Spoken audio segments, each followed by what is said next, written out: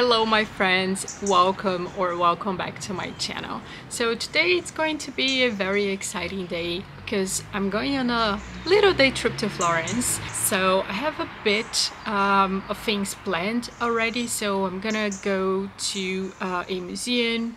I also plan to do a bit of shopping, so I need to return an item I bought at Massimo Dutti. I also want to visit a few other shops like Louis Vuitton and then some like leather shops. Not that much on the schedule because I do want to wander around a little bit and just like enjoy the city.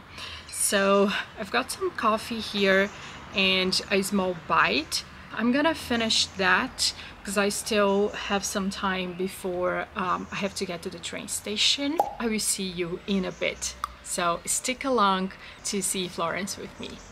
Delle ore 9:05 è in arrivo al binario 2L. Attenzione, allontanarsi dalla...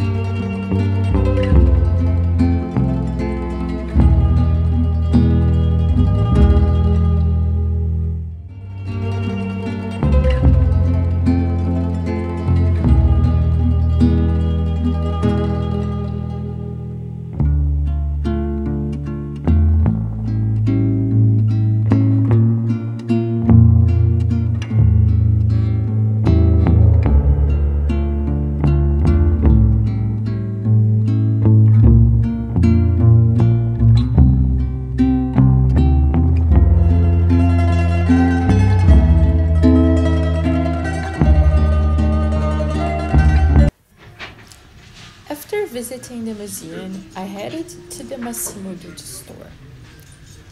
Here's my outfit for the day.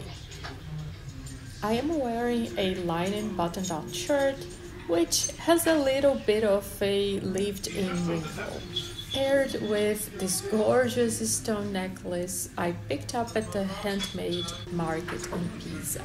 I've styled it with some straight-leg denim and my low Gabrielle boots from Cezanne, and also my curved bag from Arket.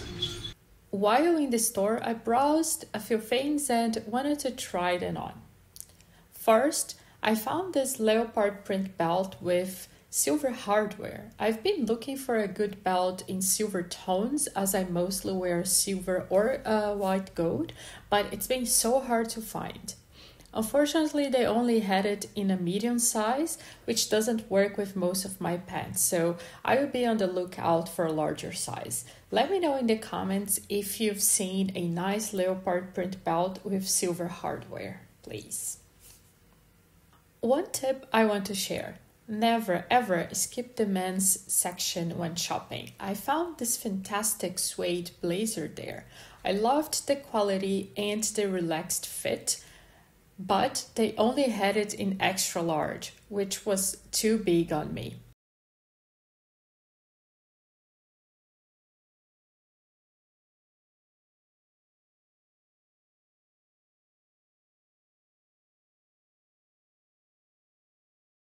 I also tried on a leather jacket from the men's section as well, in these beautiful deep brown tones that suits my color palette very well.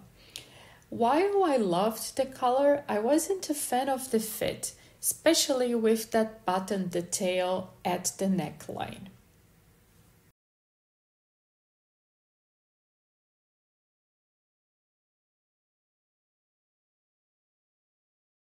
Next, I tried on this beautiful cropped khaki jacket, also made of suede leather from the women's section. I really loved the color and also the fit on myself, although I know that my outfit wasn't the best to combine with the jacket. However, it was around 250 euros. And although I loved the jacket, I didn't want to splurge it and just look for another option on the second-hand market. I also tried on a wool jacket in this deep cool brown that I've spotted on a previous visit. While I loved the color, the fit was a bit looser than I'd like it to be. And my linen shirt, again, wasn't the best choice for trying it on. Then I spotted this cool toned red sweater. This shade is in my palette, but finding a cool red rather than the typical warm shades can be challenging. So, especially since bright red is so trendy right now. The color was perfect, but look at how long the sweater is. This was a medium size, which is my usual size, and while I don't mind an oversized fit, it was just far too long for my frame. I feel like this would work better for someone with a taller, longer torso. I have to say though that the leopard print belt I tried earlier matched so well with this red tone. In the end, I left the store empty-handed, but it was fun to explore and try on a few new pieces.